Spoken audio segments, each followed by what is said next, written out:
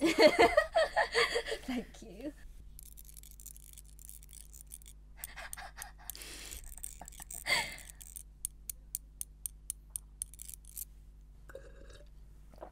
Sorry, that was probably really gross.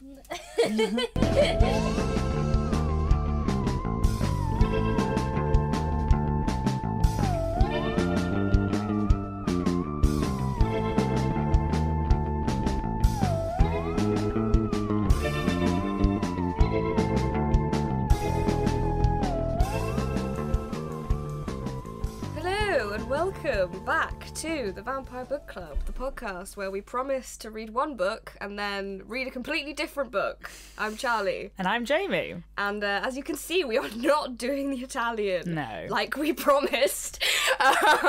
Through, due to, I would say, a very understandable concatenation of circumstances, which included me being ill, very ill. If you hear me coughing, that's what that is, and Jamie not reading it. I didn't read it. I didn't read it. So, we're here with The Queen of Spades. A shorter story, which we did read, by Alexander Pushkin. It's just a different, we just thought it would be easier because we had an assessment, I was ill, and that's also why we're a week late. But anyway, yeah, we're back with this story. And we're ready to tell you. There is content, and we're ready to tell you all about it, and we have done, you'll be excited to know, a little bit more prep than we normally do. So hopefully this will go... A bit smoother. Right. So, before we get going, what did you know about this story before we read it? Absolutely nothing. I had never heard of the Queen of Spades. I'd never heard of Alexander Pushkin until our lecturer informed me about him and his story. So I didn't know anything about it until I read it. Yeah, me neither. And it's weird because I was actually reading a load of academic papers just to get some things to say without having to come up with my own ideas. And it's considered to be one of the most written about stories in academia. Oh, is it? Yeah. Oh, I did not get that. There were so many papers that were just I know, I'm writing another essay on Alexander Pushkin. What are you gonna say? What are you gonna do? Oh my gosh. They were all punning it. Is it all the same few people? Maybe the story's just got a few dedicated fans just writing solely about the Queen of Spades. No, apparently everyone's writing about the Queen of Spades. Everyone's talking about the Queen of Spades. Yeah, everyone is, and we've never heard of it. No. I don't know, listeners, we have some listeners now, so you can write in and tell us if you had heard of it and what your impressions of it were, because we clearly lived under some kind of rock to not have heard it. But anyway, yeah, that was our impressions of it. It's basically a story about, and I should have written out an easy way of how to say this, because last time it didn't go well and it took us 45 minutes and I had to edit it all out because it was just bullshit. But it's basically about a guy named Hermann who is German. Or is he? We'll come to that. A guy named Hermann who is German in Russia, and he discovers that there's this countess who has a secret to winning at gambling, and he never gambles because he's really just a bit of a stick in the mud. But then he hears that this countess has this magic secret to gambling, which will ensure that he wins a load of money. And so the story is basically about him trying to find the secret and his kind of slow descent into madness as he tries to uncover this mystical secret that he believes will help him become really rich and successful. That went well. That was so quick. That was great. That was so quick. A very concise explanation. It is a really short story, so maybe that has something to do with it. Yeah, so that is what it's about. And without wasting any more time, let's talk about it. So we'll start with the characters. Obviously, the sort of three main characters that we need to know about. Hermann, obviously the main character. There's the Countess, who supposedly holds the secret, and then there is is it Lizaveta? Lizaveta. I'm not sure. It's probably not that. In fact, somebody in my seminar calling her Liz, which was irritating me for whatever reason. I don't like Lizaveta. Lizaveta. We'll say that. We'll go with that. It's like Friedrich. And I'm sure this is going to irritate somebody because we're probably saying it extremely incorrectly. But again, if you're out there, please write in and tell us how to say it. We're here. We're open. We're wrong all the time. And we know there are people listening. We have at least 46 listeners, so this is your fault if we get it wrong. So yeah, Lizaveta, who is the Countess's companion kind of character, seems to be in her. Yeah, she's in the Countess's employ to basically keep her company, and is supposed to be being paid for this role, but kind of isn't, and is sort of like left in this sort of status like of financial anxiety. Anyway, we'll start with Hermann. Hermann, the German, and when I was reading a load of all of these essays, people kept referring to him as just German, but spelt like Hermann, like with a double N. And it was really confusing. And I was like, is there a whole character that I've missed out whose name is German? Because that would be really weird if there was a character named Hermann who was a German and a character called German. Anyway, yeah, Hermann is what we'll be calling him. And he... What do you think of Hermann? I think I've got no strong opinions about Hermann thus far, as I don't have to spend an entire novel with him. But I think that he frightened an old lady to death, which isn't, great. But also, I question the integrity of a man who's driven to madness after a little winking card. A little wink from a card. A little wink from a card. Who hasn't got one of those before? I think, yeah, I mean, my sense of Hermann is that he's just really lame. Mm-hmm. Like, he seems to be, I imagine him as, like, a sort of nerd who, like, if you, for whatever reason, ended up, like, going back to his, I assume it would be his parents' house, and he took you into his bedroom, which he had in his parents' house, he would introduce you to his room by saying something along the lines of, "Welcome to my world." That's the vibe I get from Hermann. Have you got a casting for Hermann? That's a good question, actually. Let me think about it. If this is too on the spot, then you can maybe come back with it at the end. Someone who's really like chiseled, but not in like an attractive way, in that way that he's just not got enough like flesh like on his skin, like on his like bones. He's just like really like very taut. Yeah, like taut a bit, kind of like anemic. He's a soldier, looking. Isn't he? He's an engineer. So, but again, I'm not going... Yeah. No show to engineers out there. Very impressive.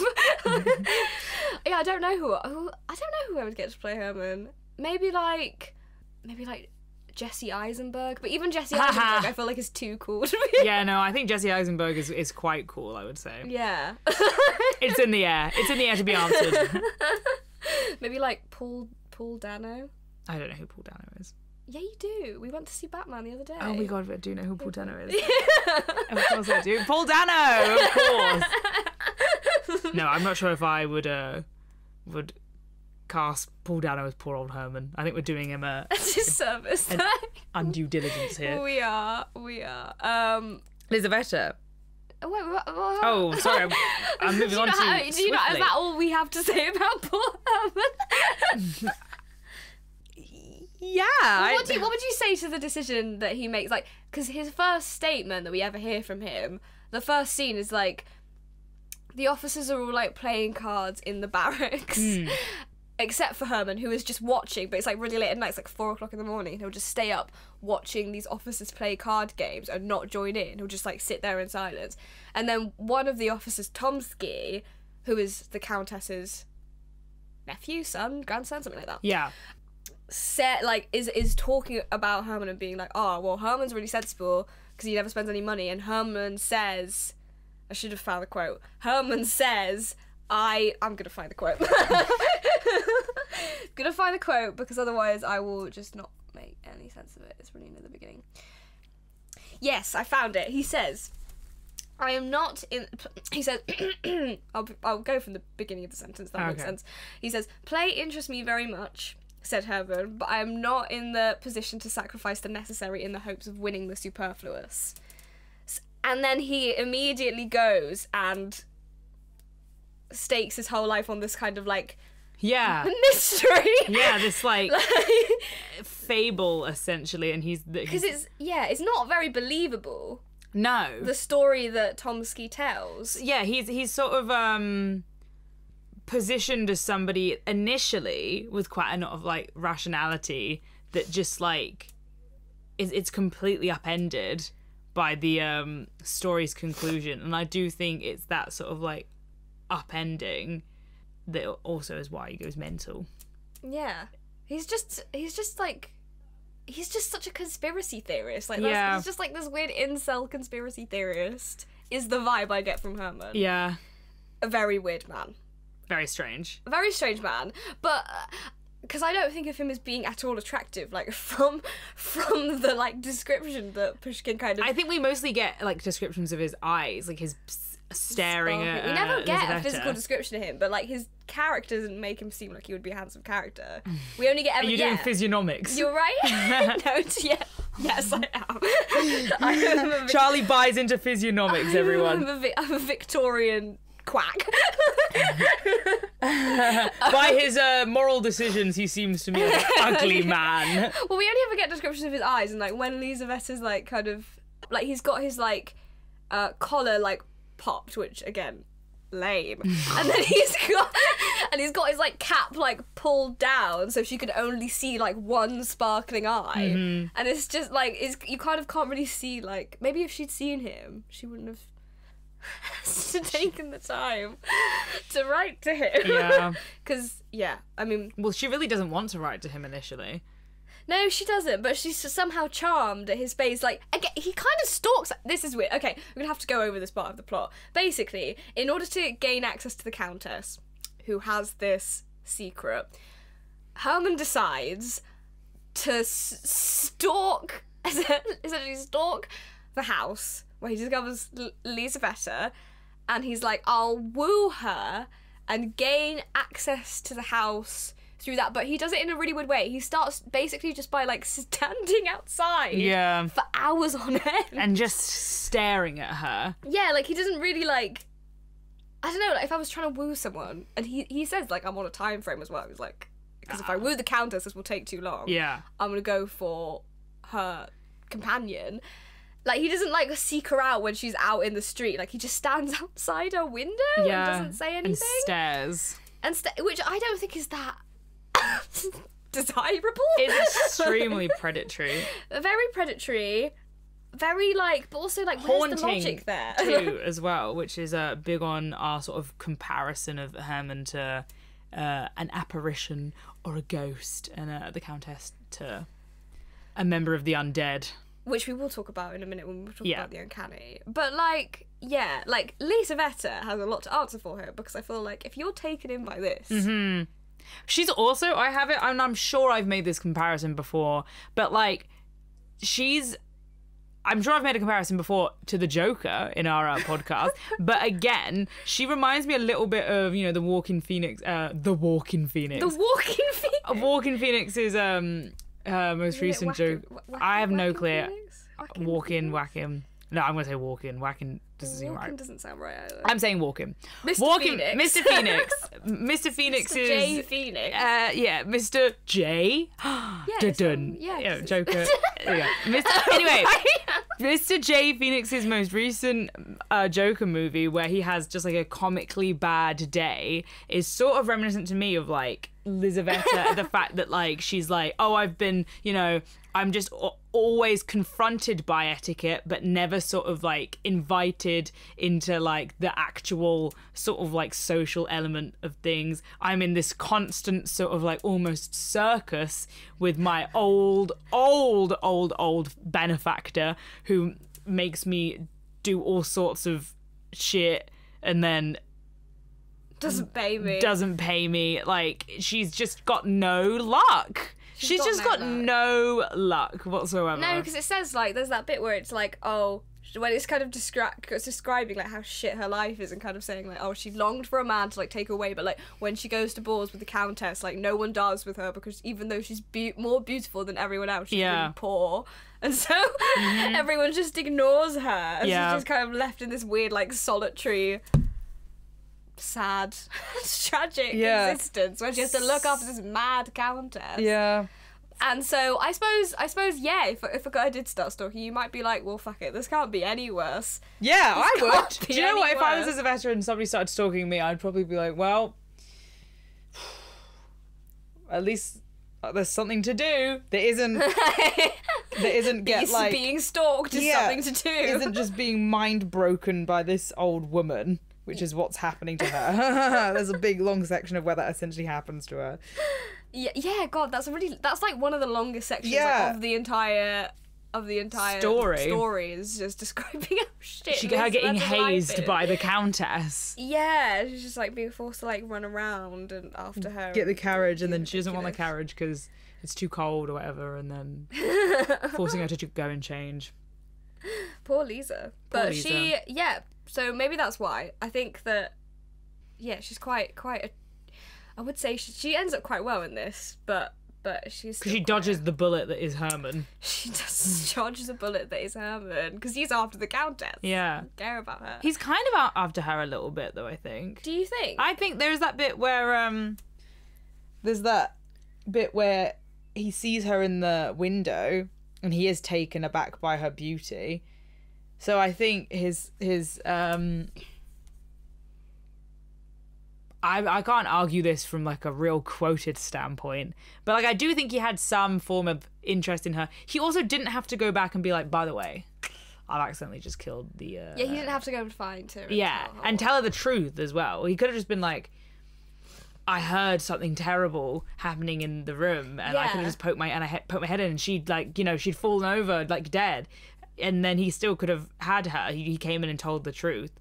Hence why it's sort of like this weird, like he's very dedicated to, I don't know, like this odd sort of, there's sort of a logician, is that the word I'm looking for? Like a logic to him that is just gets completely unraveled by the story's end. Hence why he goes mad. It gets completely unraveled by the story's end, and like we were saying earlier, like he is just completely taken for all of his kind of like, he's described as like being really Napoleonic and like this kind of like sort of monkish restraint constantly by everyone, and then is completely taken in by this like magic card trick. He's always referred to as well in sort of reference to other things. I noticed as well, where we don't get like a clear cut description of what he looks like or anything like that, but we get like you said, the fact that he is Napoleonic, or and comparing him to Mephistopheles. I'm so glad I said that right.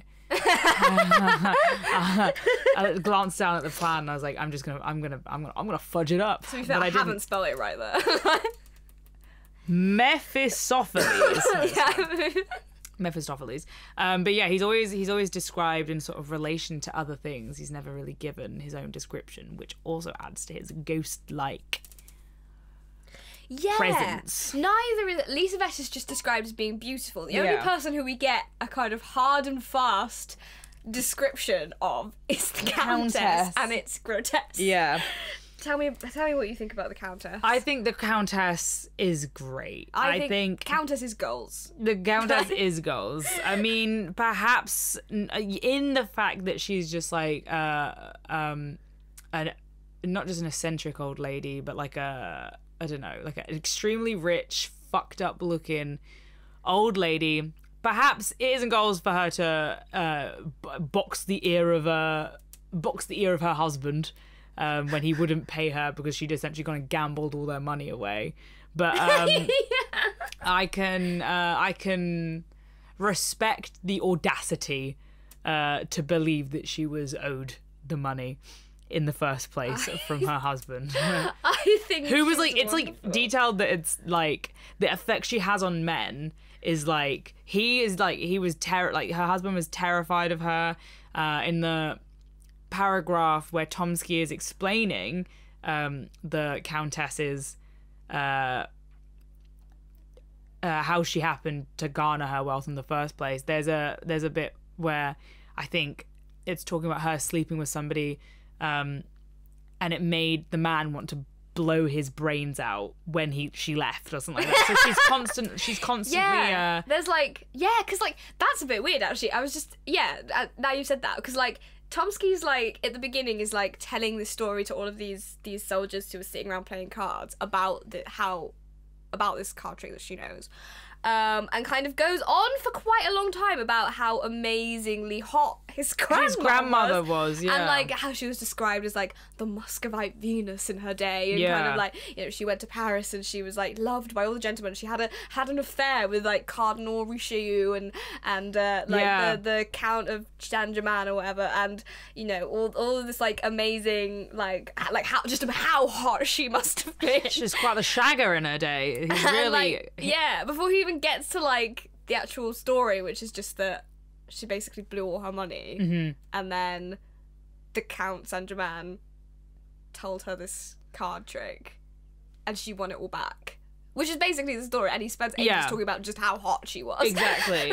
And how, like, I suppose contextualizing that, how she got in with the Count Germain and needed the card trick in the first place, but he could have cut out the fact, you know, the bits where his grandma was like, you know, shagging around and shagging cardinals. Yeah, shagging cardinals and like fucking up men's lives, because like she's clearly told him this as well. I love that. Yeah. I actually hadn't put that together. I love that she's just like, in my day I was hot as fuck. Yeah. Does that make it like unreliable then?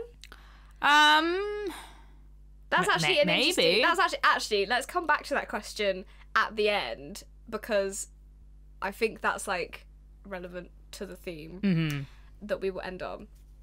But keep that in your minds, listeners, as we are discussing this, and decide how you feel about it. So, excuse me, I'm still dying. I'm so weak.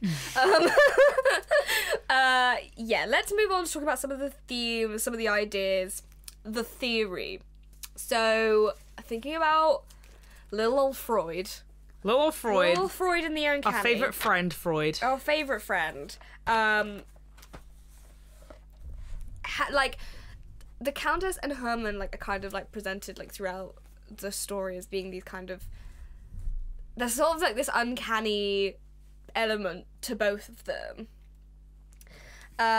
And so let's talk about like Hermann for a second. Should we describe what uncanny is, or should we should? Yeah, let's do that. Let's go on to let's go take a step back.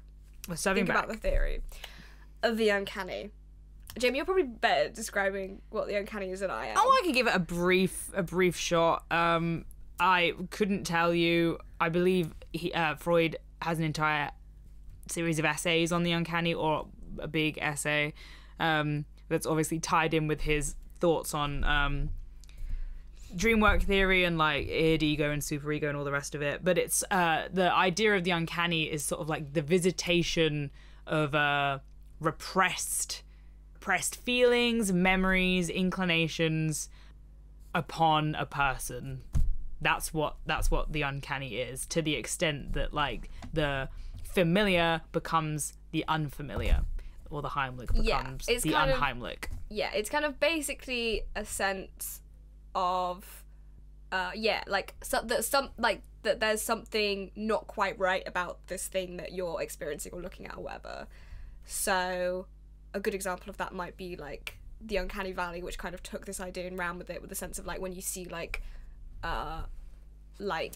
robots that are like designed to look like humans, or like kind of humanoid things, or kind of like waxworks and stuff like that, like they're kind of feeling of like that something isn't quite right about it because it looks like a human but it's not.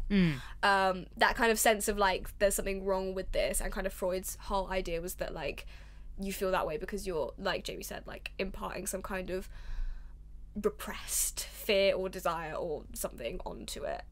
And he talked a lot about eyes and castration. He somehow linked them together in his mind, which I think says more about Freud than anyone else. But we will talk about relevance to this because it is relevant. The theory of like eyes like play a big part in this. But before we do, like we'll talk about Hermann and kind of like we've kind of touched on this a bit, how he's kind of we're never really given like a physical description of him. Kind of all of the descriptions that we get of him are kind of in reference to something else. Kind of the way he kind of behaves, like his kind of sparkling eyes, and like the fact that that's kind of all that Lizaveta can see, like when she first kind of sees him, you know, his kind of behavior, which is never really like, we very rarely like go into Hermann's head. In fact, I don't think we ever really do. We don't spend much time like understanding his motives in a way. Like the only thing we ever hear from him is that he doesn't gamble because he doesn't think it's sensible with the amount of money that he has. He's got crimes. He's got 3 crimes on his conscience. Is constantly brought up.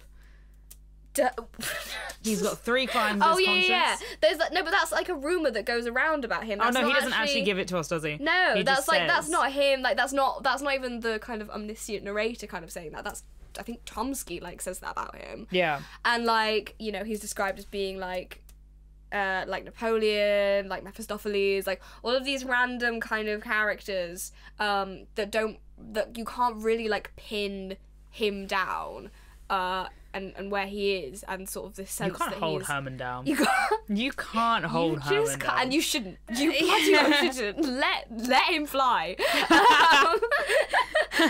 Let him soar.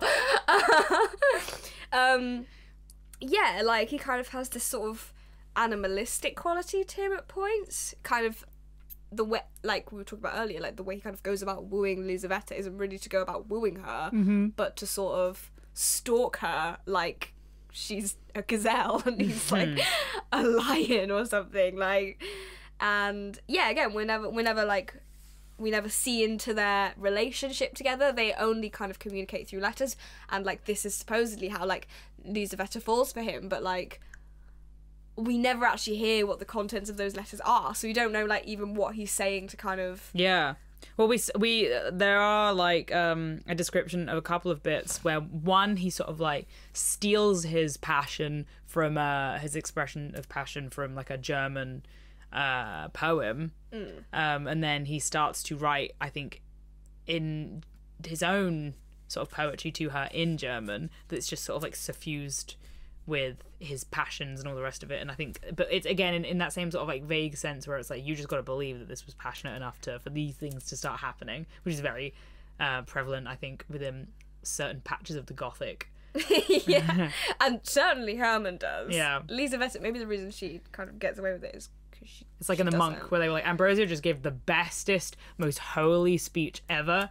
Yeah, we never hear it. Yeah, when I hit you, like it's too like I personally couldn't write this holy speech, but like it was super holy and it's like basically moved like everyone. Tenacious D is the greatest song in the world. Yeah, it is. It's exactly like that.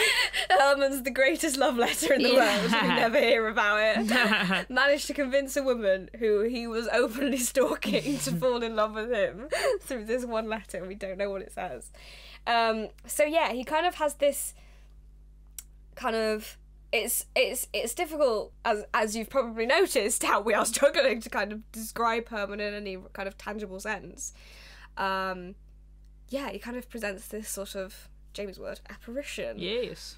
This kind of ghostly kind of figure who essentially does literally like pass through walls at one point. Yeah. Well, not literally, but figuratively. Yeah, I didn't think about that. Yeah, you're right. Yeah. It's in the way that he as well appears in front of the countess. Like he literally just appears in front of her. I think that's even the word that if that's not what it says verbatim, it's certainly described in that manner, that he doesn't like step out, he's just in front of her. And in the same way, he almost, you know, kills her without touching her in a way that's quite ghostly too. Like he's almost frightens the life out of her. Yeah. Quite literally. Or, you know what I mean, just like sort of, if for whatever reason he is the one that does kill her, I think that's like unquestionable. He's killed her.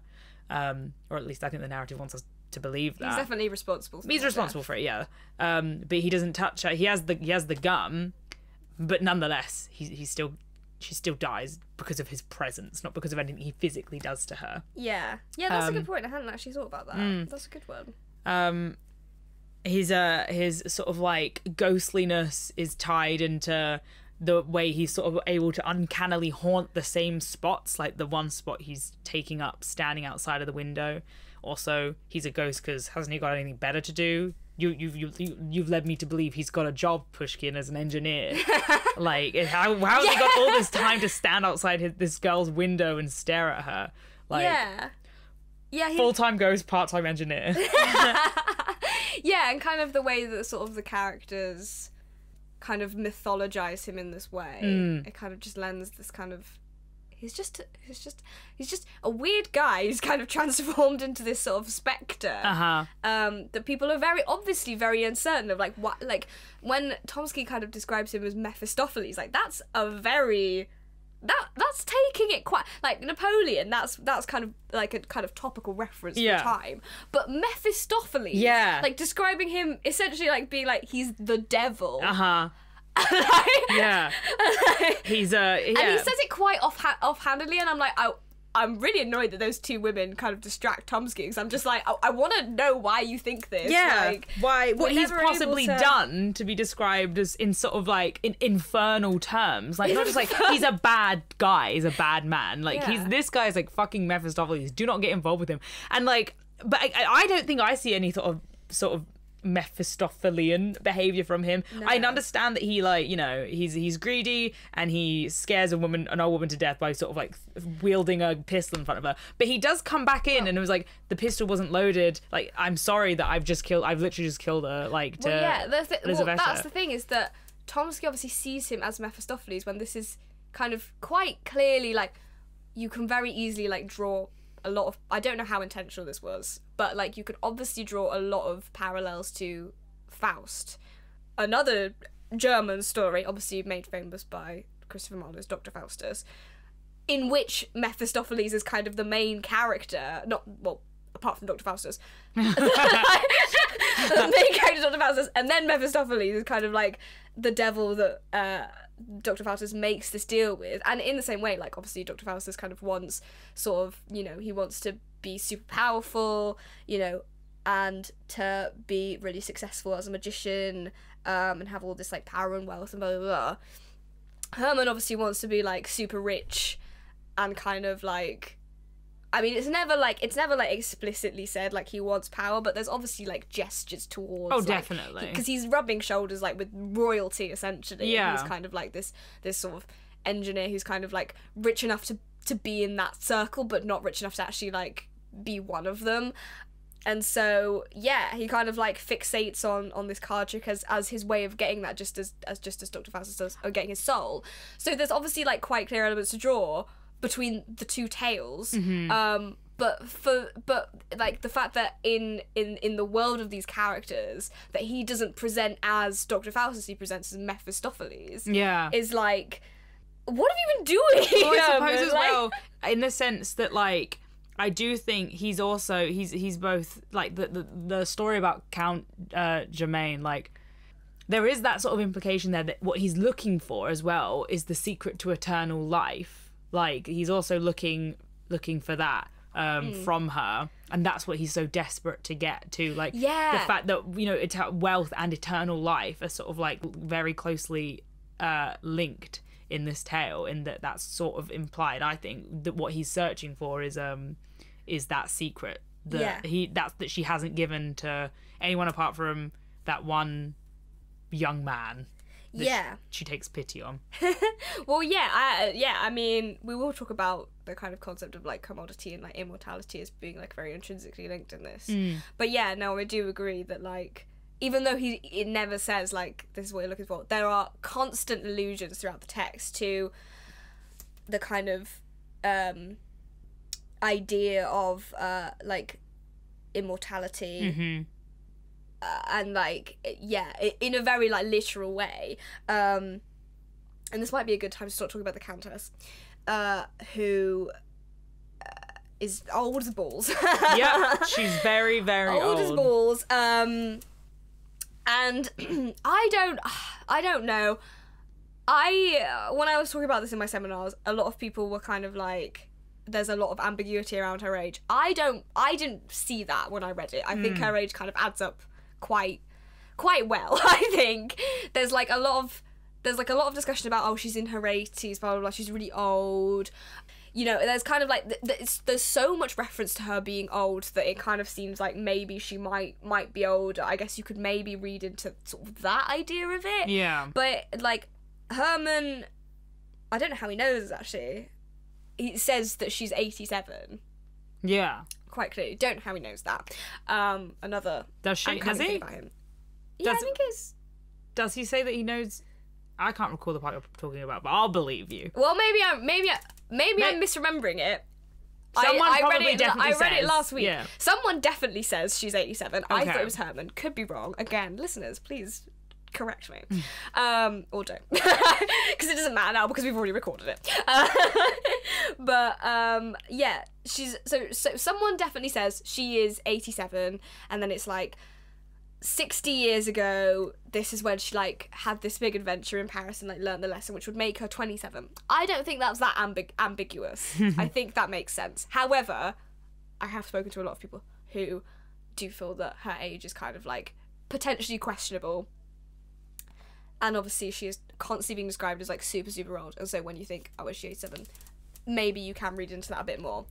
And she's obviously very concerned with like looking young, and she's very much like stuck in the past. Like she wears like the fashions of like 60 years ago or whatever, like, you know, the massive wigs and the massive dresses and whatever. We were talking though about how what we're actually interested in is not like how old she is, but like how alive is she, and as well using sort of like youth to signify aliveness, and that on an old, aging, nearly dead body is the thing that's creating the sense of the uncanny with her. It's a very abject kind of like, she's kind of like, she is literally mutton dressed as lamb, but she's like this old woman dressed up as a young woman from 60 years ago. Like she's kind of like, there's, you know, she kind of like makes allusions to it herself. Like she doesn't want to like move on in her own like sense of self from when she was like, well, 27, we assume. Like she kind of says like, oh, like she asked Tomsky to like bring her a book at one point, but she doesn't want a modern book. She wants like, you know, one in the style of like a book that was written 60 years ago.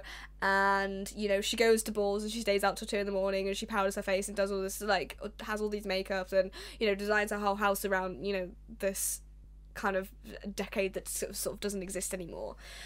And yeah, it kind of like, the reason that this is relevant, the reason that I'm trying to kind of find a kind of smooth way into it and failing miserably is because the way that she is described, like the kind of way that she's made into sort of this repulsive character, is kind of, if not vampiric, then at very least undead.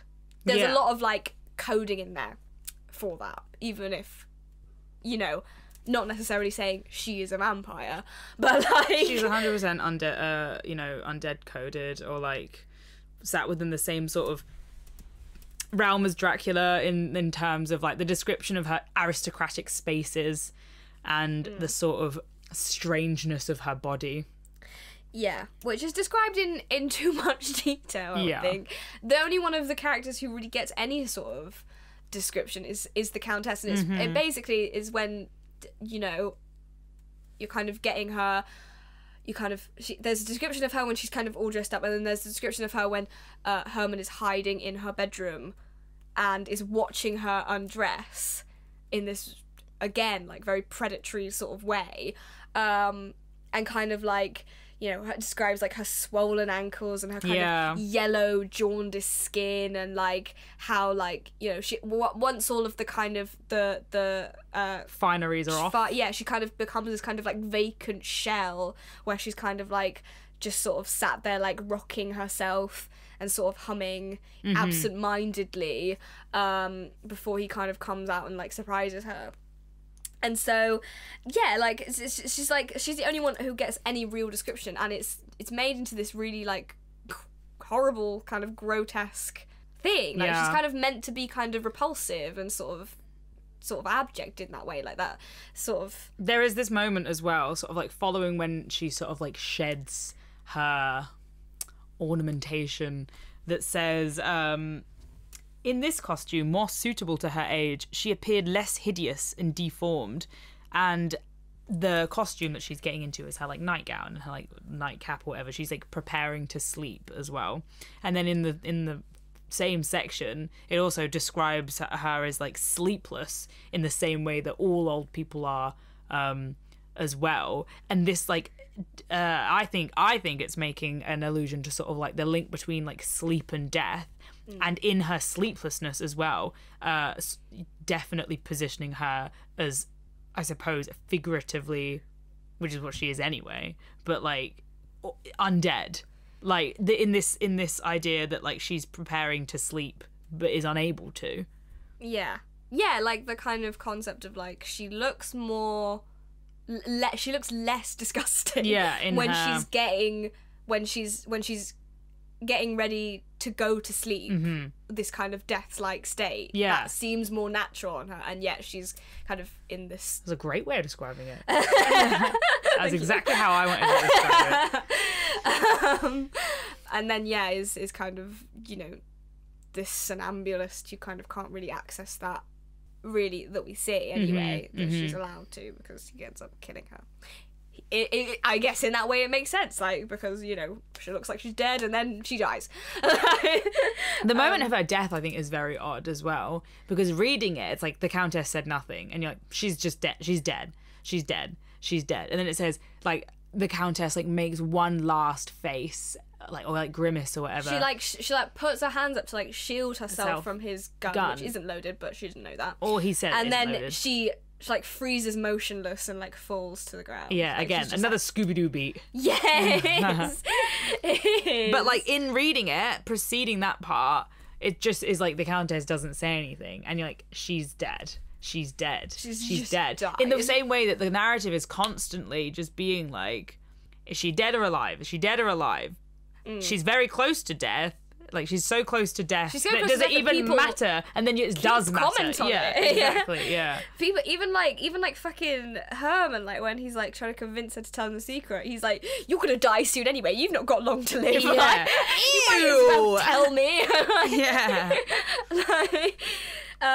So yeah, those are our two kind of uncanny characters. Alongside those, we have some kind of uncanny, supernatural-esque elements. So should we talk about those? Yes. Briefly?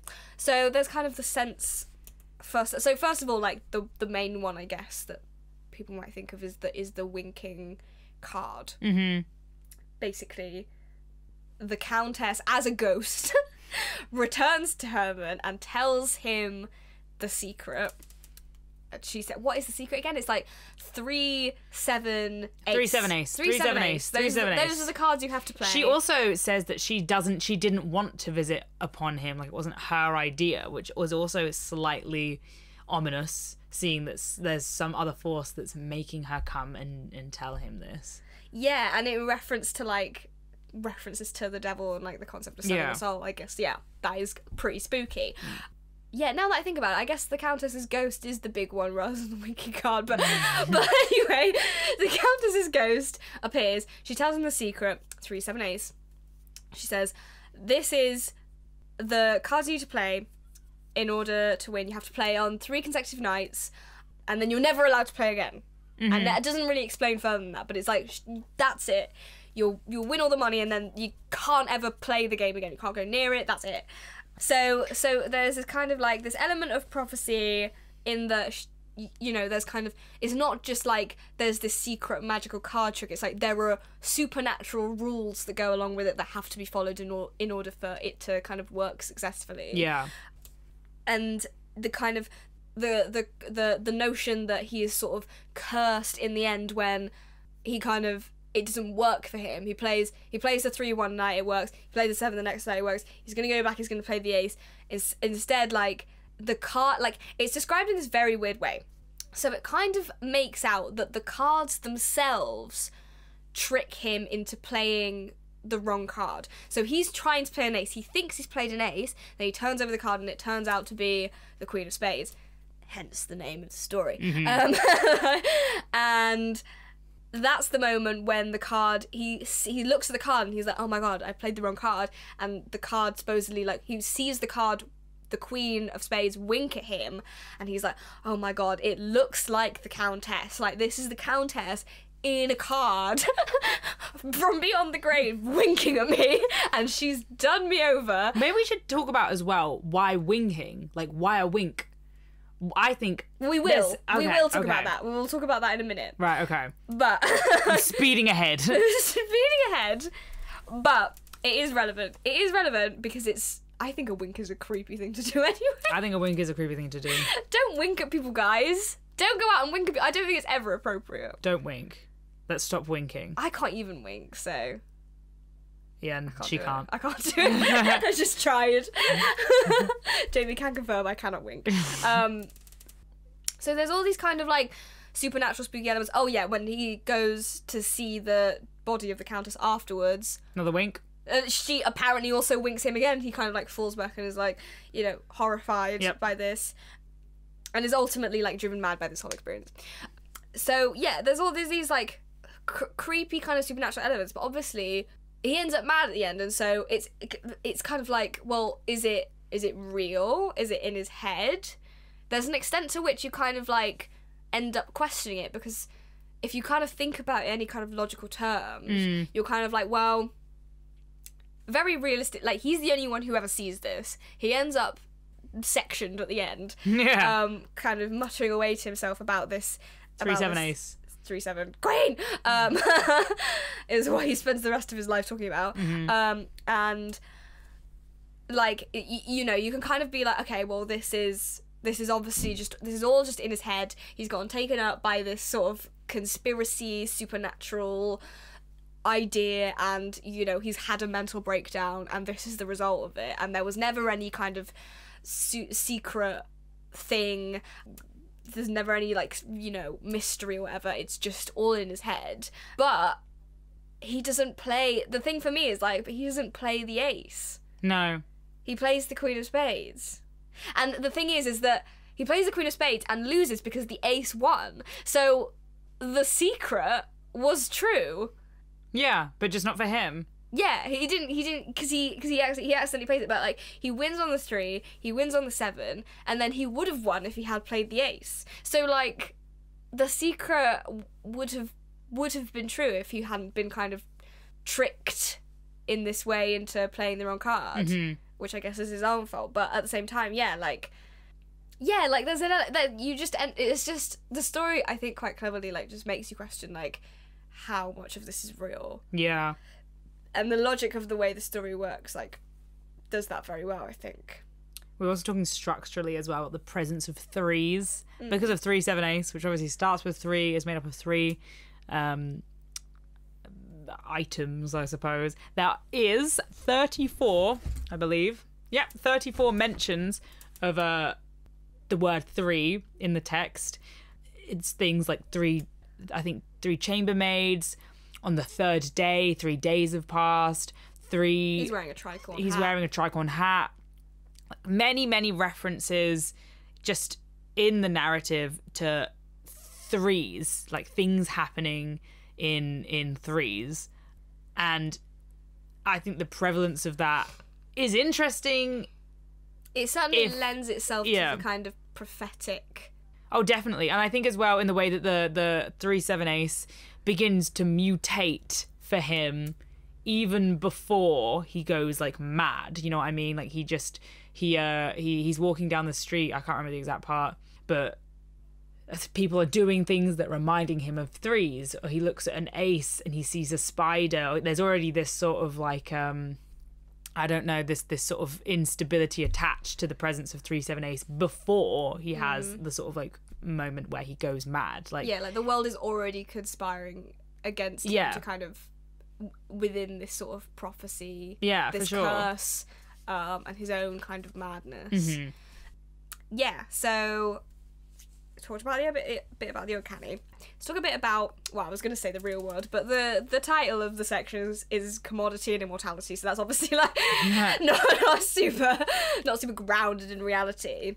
But like, I found this as being interesting when I was reading it, because I was like, at first I was reading it and I was like, oh, like, I like that finally I'm reading a story that's not just about sex and death. Now I'm in reading, the Gothic. Yeah. Now I'm reading a story about kind of like greed or commodity, or kind of like, I guess I kind of always associate, you know, just in a kind of like pop criminology way of kind of like motivations either being about like sex or money. And so it's nice I was like, this is nice to read a story about money, and we will in a section in a minute completely disavow all of that, but for now let's just focus on the elements of greed and commodity, because yeah, like whereas sex seems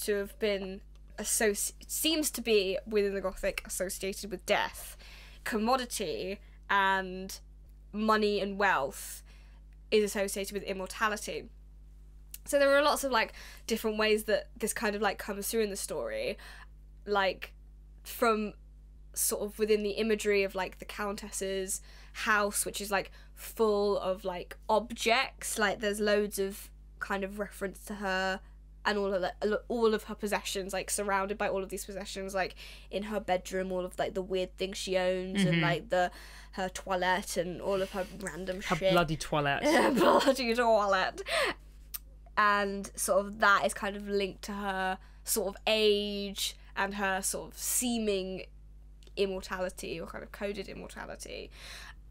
And then there's you know, we've talked before about the kind of her links to kind of the Count of Saint-Germain, and kind of the presence of the Count of Saint-Germain in the story as, you know, a real historical figure, which I find quite interesting, being linked to kind of, supposedly he discovered the elixir of life and, you know, was supposedly like immortal, shrouded in mystery.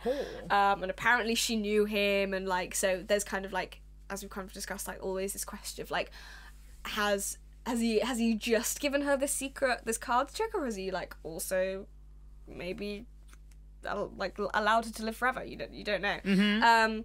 What was their relationship? We're unsure. Yeah, we know she slept around. So hey elixir of life, baby. But yeah, so I just thought that was interesting to read about those two things as being connected, as opposed to sex and death, which kind of Hermann draws attention to himself, because he kind of says, when he's trying to convince her, he makes this really weird connection between love, death, and that's why she should give him. I'll read out the section. He says he's trying to convince her. He's broken into her bedroom. She's not speaking, and he says, if your heart has ever known the passions of love, if you can remember its sweet ecstasies, if you remember its rapture, if you have ever smiled on the cry of a newborn babe, if any human feelings have ever entered your breast, I entreat you by the feelings of a wife, a lover, a mother, by all that is sacred in life, not to reject my prayer. Reveal to me your secret. Of what is it to you? Maybe it is connected with some terrible sin or the loss of eternal salvation. With some, I've put margin there, but I don't think it's mine. Bargain, that's the one. With some bargain with the devil. Reflect, you are old, you have not long to live. I am ready to take your sins upon my soul. Only reveal to me your secret. Remember that the happiness of a man is in your hands. Not only myself, but my children and my grandchildren will bless your memory as a saint.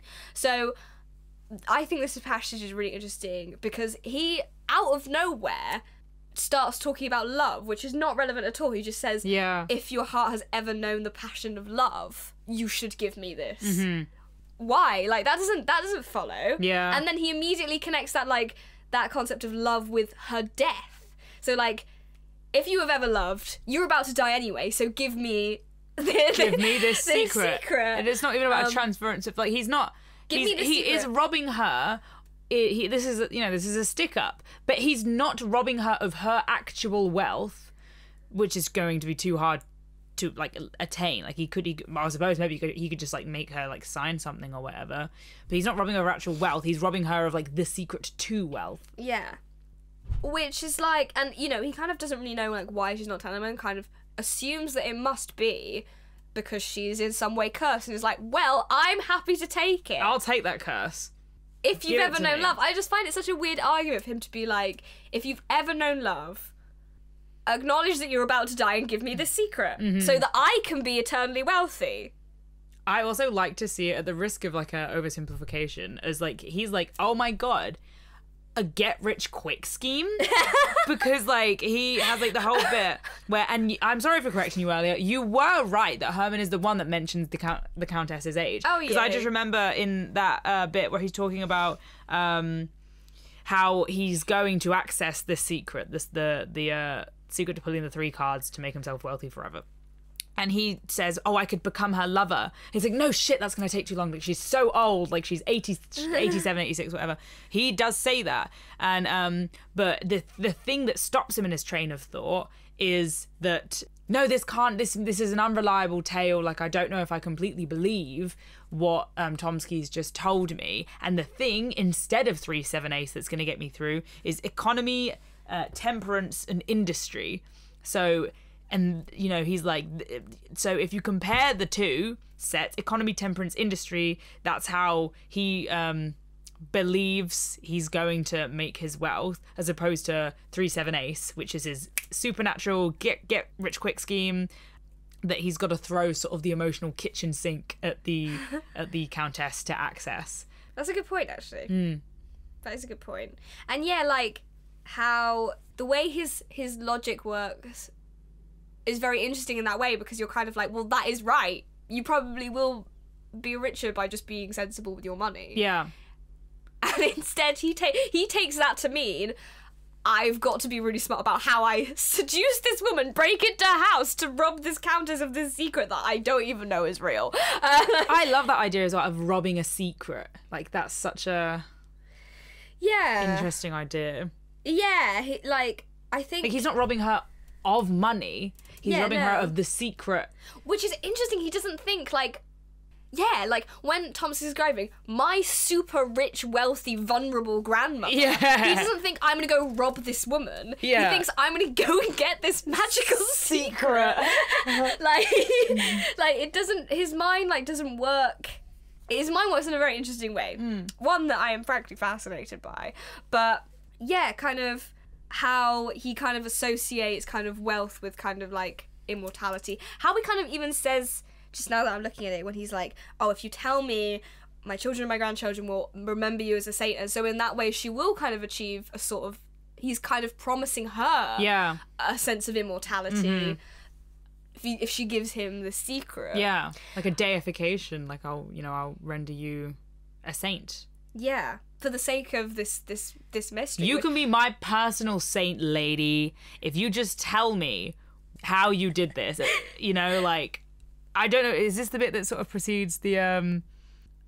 It's the bit, well... Oh, no, maybe it's connected with some terrible sin. Yeah, it's like, I know that, you know, you've probably made some deal with the devil, so you can be my saint. Does that feel good? Does that feel good? You can be my saint. Yeah, and I guess also, like, how... Yeah, that is actually interesting. I also like how, like, sort of that... He kind of, I kind of see, like, you know, in the sense that, like, they're both quite mysterious characters. We don't, you know, the Countess's past is, like, shrouded in all this mystery. You know, Hermann, as we've talked about endlessly, is kind of, like, this kind of, you know, he can't really, like, pin down, like, who he is or, like, you know, even what he is. And kind of, like, there's a sense that, like, he feels some sort of, like, kinship with her in that way, like they kind of like have that sort of connection. And his immediate thought is like, oh well, you've sold yourself to the devil, or like you're cursed forever. But he's also very happy to like take that on himself. Yes, fucking Hermann. Fucking Hermann. And yeah, and also like how in the pursuit of this wealth, what I also think is quite interesting is that he doesn't die in the end. No, he goes mad. He goes mad. Unlike all of, you know, characters that we've previously talked about who, in their pursuit of lust, have died. I was about to say, do you think it's in connection to the fact that his pursuit is greed and not lust? Well, yeah. He doesn't get to die. Yeah, well, I just think that there is... Maybe. My only point was that there is a link between the concept of, like, immortality and money or commodity. I just think that is a link, and I just think it's interesting that he he doesn't die. He doesn't suffer in that way that, you know, characters that we've looked at previously suffered. He suffers arguably in a worse way, but he doesn't die. He goes humanly mad instead of making a pact with some sort of demon or devil. Yeah, and that seems to be his kind of only goal. Like, he doesn't... I mean, you've said, and we're literally about to talk about this, but upon, like, your first reading of it, his interactions with Elisaveta, the fact that we never hear any of the love letters, the fact that, like, they literally never... They meet once after he's killed the Countess, and when he tells the truth about what's happened, that's the only time that they ever interact, and she's obviously like, well, gross, go away. But, like, that is kind of, you know, that relationship that should be, or, like, you know, if it was, for example, like Ambrosio or like Manfred, that, like, Elisaveta would be the goal. Yeah. Not the secret. Yeah. So he kind of doesn't really have this kind of this desire in any kind of sexual way. Yeah, and I think that is interesting because, like, she's obviously described as very beautiful. This has no effect on him, really. He's kind of like you said, like, he's kind of like taken aback by her when he sees her, and is like, but his reaction is to be like, well, this is how I get into the house to get the secret, not like, oh, I found something greater than money. Yeah.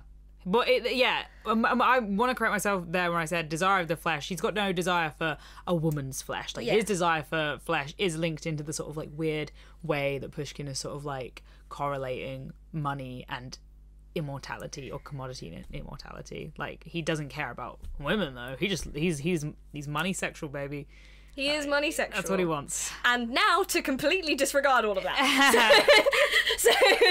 So I asked myself when I was thinking about this, I was like, well, spoken about Freud and the uncanny.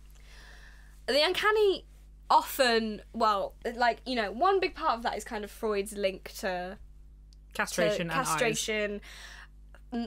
male sexuality, the expression of that, which is, you know, in the mind of a fully grown person who is, you know, relatively functioning, is kind of like warped into this sort of fear of another delicate organ, which is the eyes.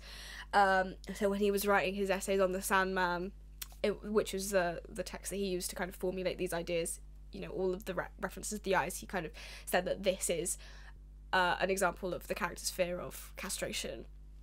And it has nothing to do with money or greed or anything else like that. It's all about sex. So, applying that theory here, I was thinking, because I was, you know, writing up these notes, kind of thinking about Freud and the uncanny, and I was like, well, this doesn't really make, you know, it doesn't make 100% sense to just be like, well, he's only money sexual when there are kind of very clear, I mean, obviously this is before Freud, but I think it's interesting to do a Freudian reading into this, because I think that you can read this as being entirely about sex. And that commodity and, like, the pursuit of wealth, and the pursuit of and the pursuit of immortality is a metaphor for his pursuit of sexual gratification. Yeah.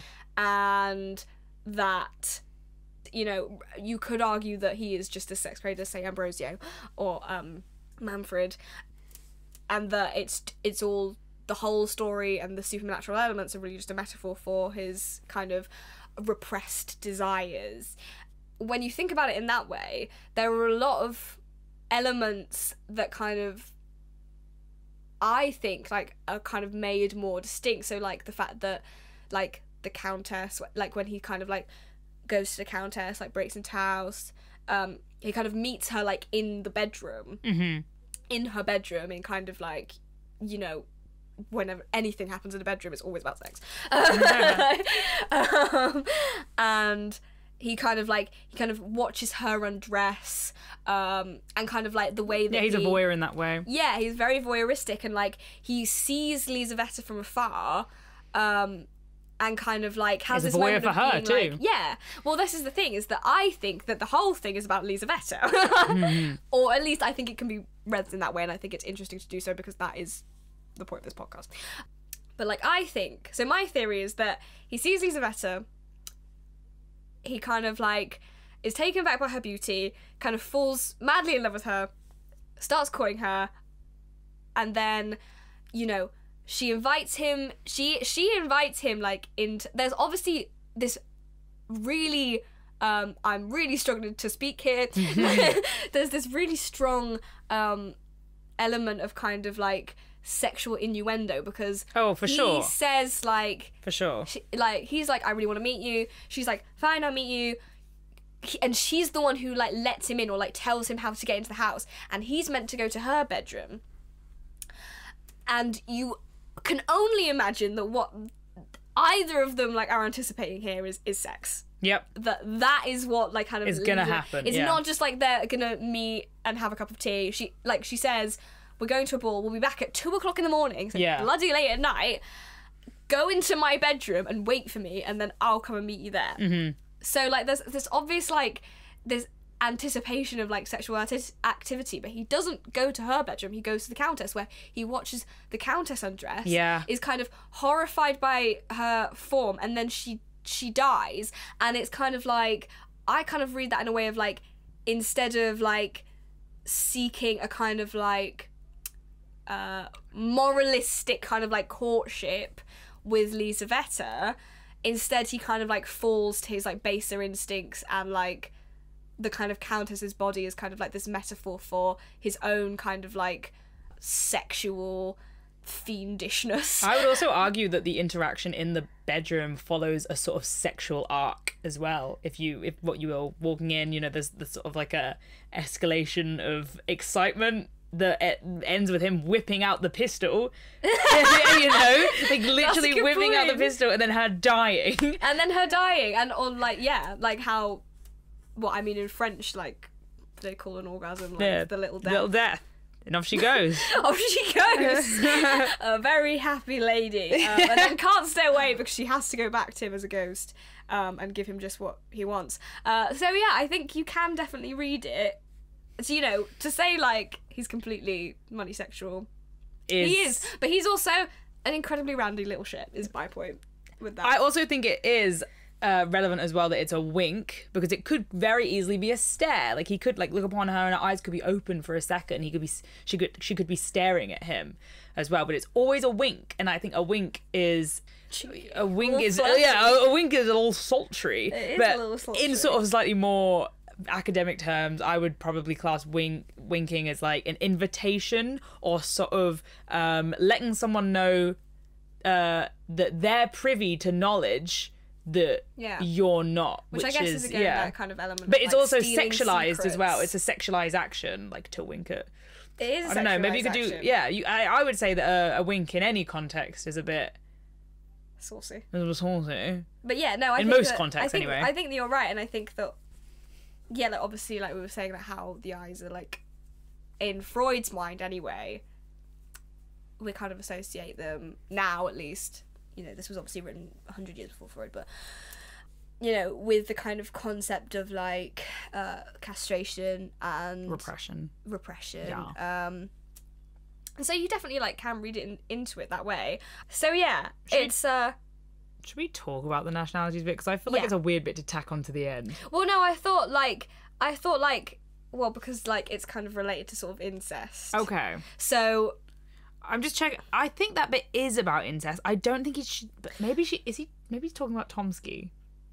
Well, no, because this is, again, a thing, it's ambiguous. So, what Jamie is talking about here, which we're not explaining because we just haven't thought it through enough.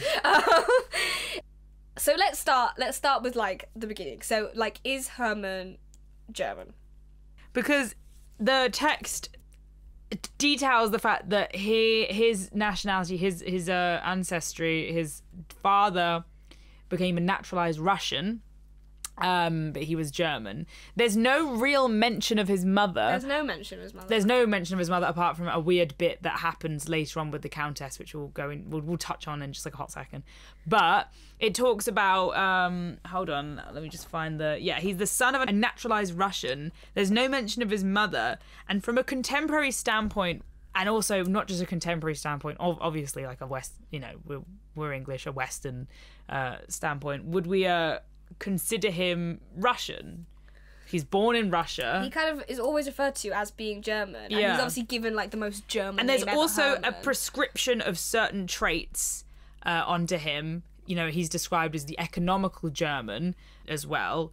And I think that's also pretty important to consider, where, you know, his sort of numerical studying of threes throughout the text, his obsession with sort of like being, you know, economy, temperance, industry, all the rest of it, and then he gets the opportunity to sort of like make this like mad dash for wealth, which doesn't sound very German, does it? You know what I mean? Like, in the way that the text has described or prescribed a certain, I suppose, personality trait onto a whole nationality. Yeah, and it's kind of interesting because the fact that he's German obviously is talked about constantly. Yeah. It's also kind of like the thing that sort of, it's one of those things that we didn't actually talk about, but like, you know, thinking about him as a sort of uncanny figure, like the fact that he's sort of this outsider, like this sort of outside figure who's not really like a part of, you know, the Russian culture in the same way that even though he was like born and raised there,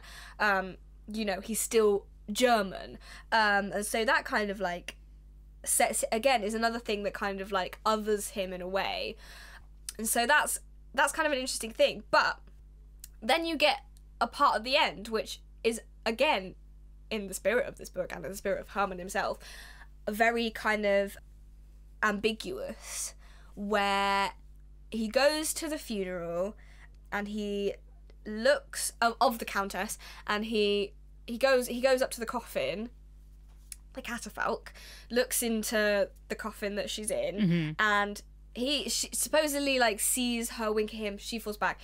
He falls back. She stays where she is. Yeah, she just falls out the bottom of the coffin.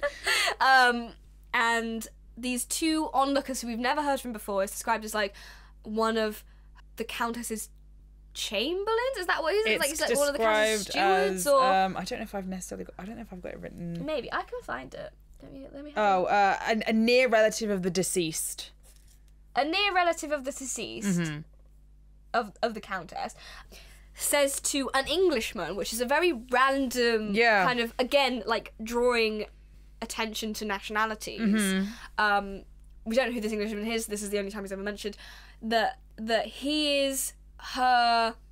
That he is a natural her son. A natural son of the Countess. A natural son of the Countess. Direct quote.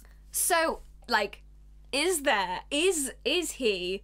How would this character know that either, as well? Well, I suppose they're like they're...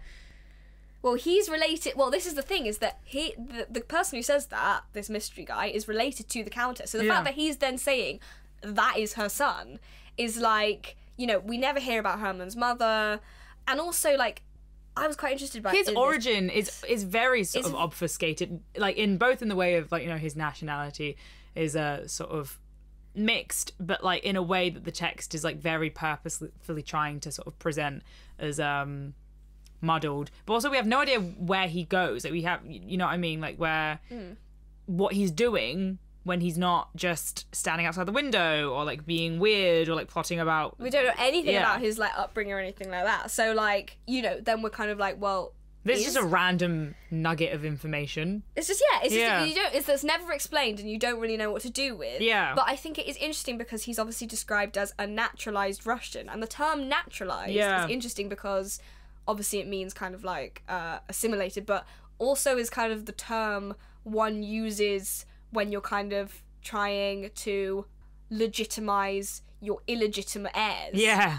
And so there's kind of, again, that element of like, is this character an illegitimate, you know, what are the kind of sexual circumstances that had led to this person like being in this situation? And it seems like a German fucked a countess and then kind of like, you know, because again, he's rubbing shoulders with all of this royalty, and yet he has no money himself. Yeah. So it's like, why is... Yeah. Yeah. What is up with Hermann? Yeah. Yeah, what is up with Hermann? Where did he come from? Maybe he was pirating with fucking... Maybe he was. What was his name? Theodore.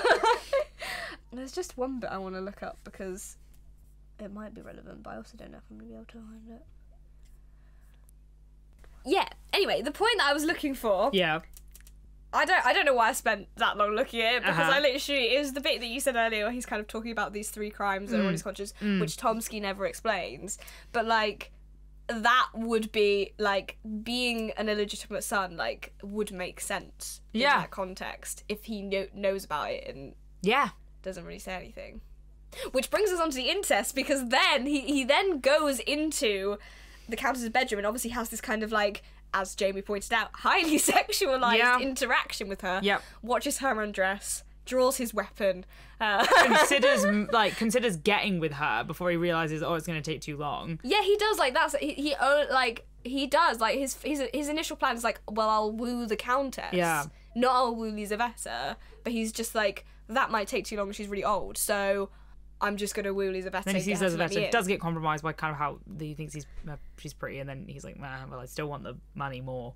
Well, the money still is the principal interest to me. Yeah. So super incesty.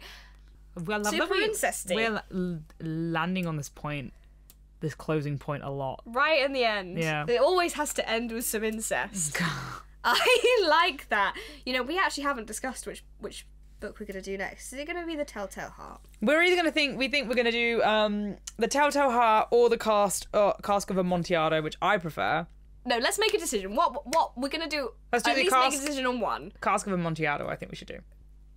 What's it called? The Cask of Amontillado. Is that one? The Cask of Amontillado. Right. Never mind, I'm not going to detail which one it is here because we'll probably do the whistle-stop tour of it the next episode. You can go and read it. Yeah. And send us your thoughts on it. It's very short. 46 listeners out there, and not one of you have written in yet, so you're slacking, frankly. We're doing all the work here. As always, I will leave email in the description in the description box, so that if you did want to go and read that story, it's a short story, so you've got no excuse now. It's not like reading a fucking whole novel. Go and do so and let us know what you think. I'll also leave the description in the description the link to The Queen of Spades, the version that we read.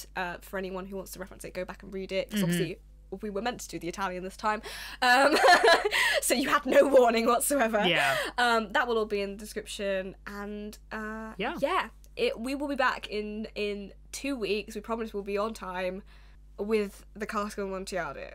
Hell yeah. Yeah. In the meantime, stay spooky. Have a great day. See you guys. Bye. Let's go to the pub. Yeah, now let's go and to the pub.